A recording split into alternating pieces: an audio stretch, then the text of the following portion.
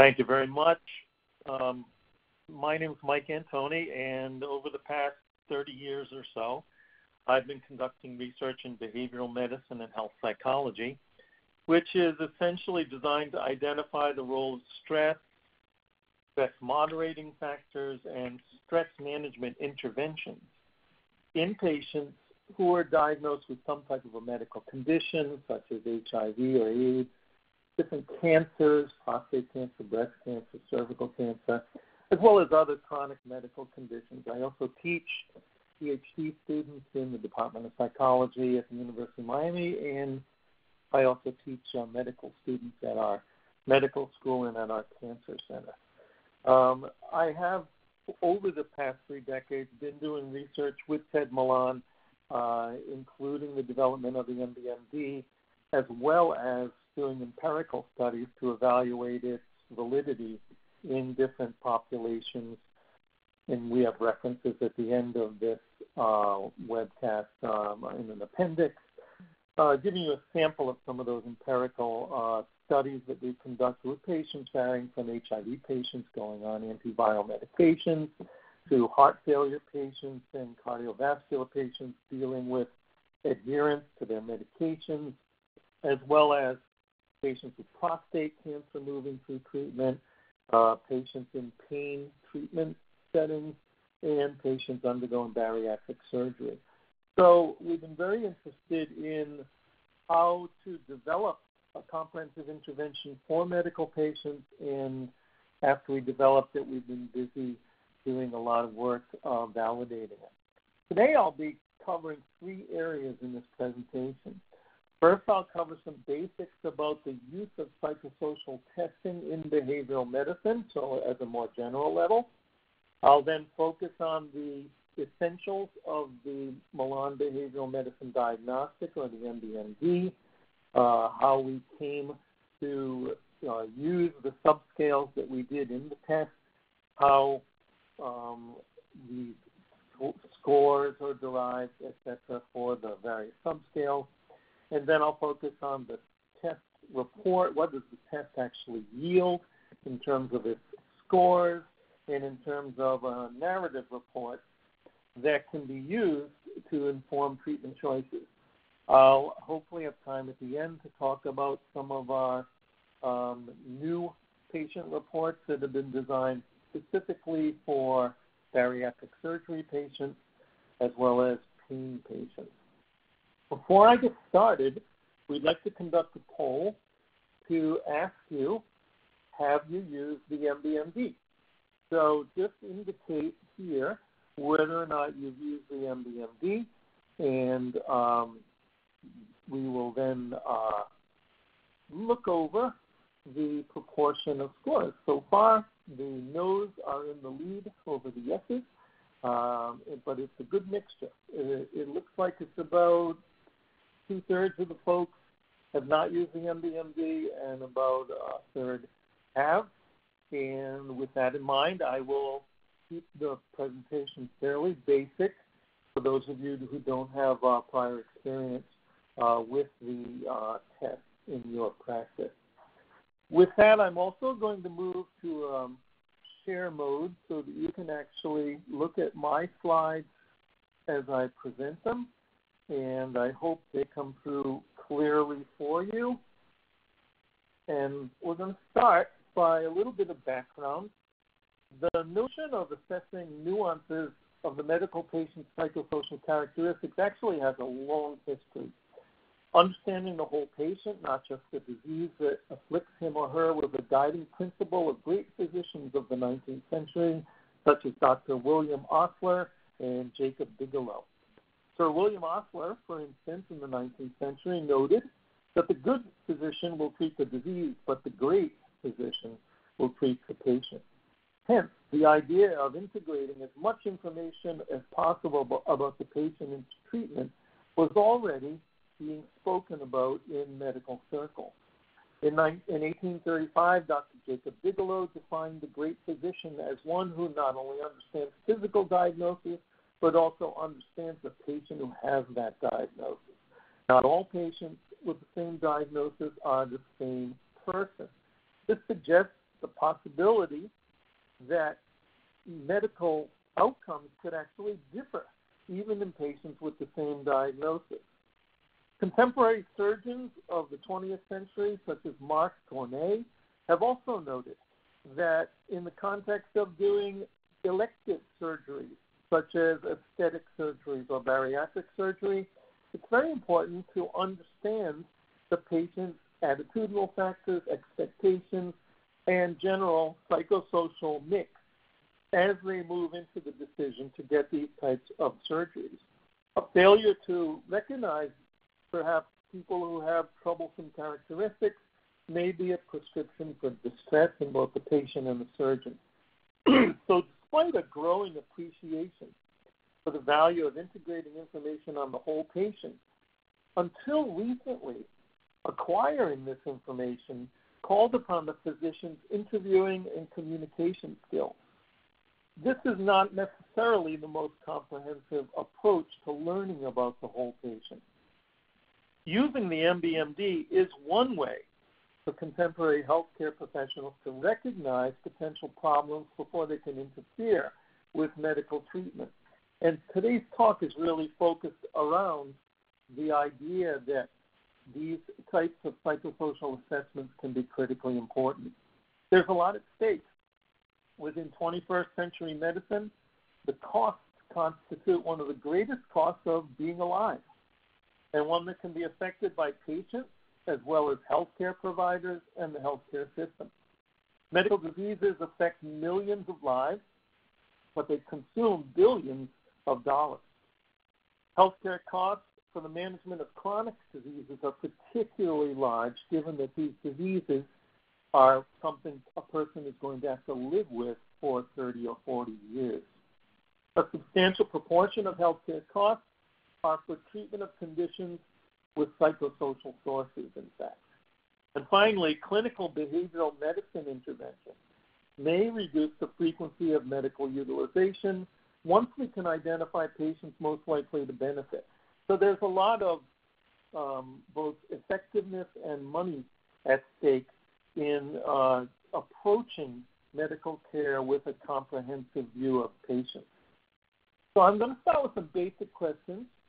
I'm going to increase the detail of those questions as I go, but the first basic, simple questions are, what are the patient characteristics that predict optimal medical outcomes, such as people's ability to use prevention and people who respond best to therapeutic procedures? On the other hand, what are the psychosocial processes that might reduce the success of medical treatment? Are they to be found in an assessment of psychiatric issues, perhaps on attitudes, a person's attitudes toward pain, their outlook toward the future, their personality, if you will? Also, it's important to integrate and blend this information with the actual behaviors a patient is bringing to the medical arena. Are they engaging in negative health behaviors? Getting into a little more detail, answering these questions can increase the value, I think, of the health psychologist in the medical setting. And to pretty much read these questions verbatim, what patient characteristics bring people into healthcare settings, and which characteristics do they bring with them into the setting that could actually have an impact on medical outcomes? Which of these can act as an asset or work for the patient or work against the success of medical interventions like, for instance, surgery? If we can answer those questions, the next step would be, how can we quickly assess these characteristics in a reliable and valuable manner through a test or evaluation? Finally, how can we use the data that's yielded by that test to make decisions about helping patients modify behaviors, attitudes, outlook, mood, etc., and all the kinds of things that could have an impact on medical treatment. So getting into a little more detail, in our model that represents our approach to identifying the key psychosocial factors in health, we first synthesized about 3 decades of behavioral medicine research. This type of research attempts to draw a correlation between psychosocial factors that are associated with how people stay healthy, that is how they prevent disease, how patients respond when they get sick, their initial reactions, and how people manage long-term illnesses that require them to adapt to limitations. So as you can see here, some of these are the indicators, these bullets. This is what would be done in a research study as one of the variables that we tried to correlate with psychological factors. In addition, other types of indicators that are probably more recently investigated have to do with health care delivery indicators. And so we consulted years of research in medical economics and health sciences, which is the branches of science that study these things, and noted direct ties between psychosocial factors and how people utilize the healthcare system by measuring metrics such as ER visits, repeat visits for the same symptoms, length of stay in hospitals, and also other healthcare indicators are how successful was the treatment, were there complications, were treatments a failure, were there delays in return to work, that is, how well did the treatment work and how well did the patient recover? Can we draw correlations between psychological factors and these outcomes? Well, there's a large literature, again, that has shown that a specific set of psychosocial factors have been related both to health maintenance and to healthcare delivery indicators. Here I've indicated a set of 5 different considerations of psychosocial factors that are the chief psychosocial factors that have been identified in this body of research. Within psychiatric conditions or mood-related conditions, certainly the most widely studied psychosocial factor in health and medical phenomena is depression. In addition to depression, anxiety-related conditions are also commonly associated with medical outcomes, with health preservation, etc. It's interesting that depression and anxiety are probably the most outward signs that alert healthcare providers to the need for further assessment. Unfortunately, many healthcare providers lack the tools to go much further than assessing depression and anxiety. In the second box are cognitive appraisals. These are what patients think about their medical situation, whatever it may be. Self-efficacy, how much they feel empowered, optimism and pessimism, their outlook, and their perceived control. These 3 constructs have received a lot of attention in the field, and it really boils down to how patients perceive their health and medical treatments. The next box has to do with what patients do, their behaviors, if you will. I've listed a few coping strategies that have been widely studied in health psychology. These include active coping, active behaviors, planning, things like that, avoidance, and closely related to that is denial. And these types of strategies have been related to differential outcomes in health psychology. So together, the second and third boxes, what patients think and what patients do, comprise what I would call the patient software for dealing with challenges and dealing with medical challenges. The next box covers resources.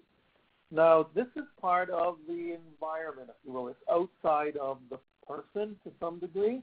It's the environment offers social, economic, familial, spiritual, and many other types of resources, and these can act as buffers or protective elements as patients go through the stress of medical conditions.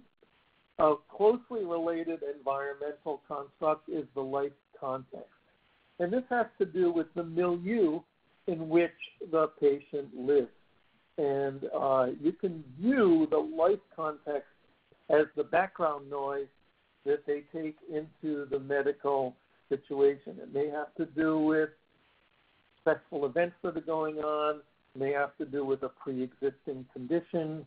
It may have to do with their job and stress in that environment.